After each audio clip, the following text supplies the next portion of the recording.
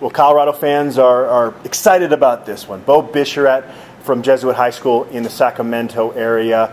He had a lot of interest, 25 offers, 17 power conference options, Nick Saban sniffing around. And this is a Clayton Adams recruit. He worked relentlessly to get him on campus after Beau Bisharat decommitted from Stanford.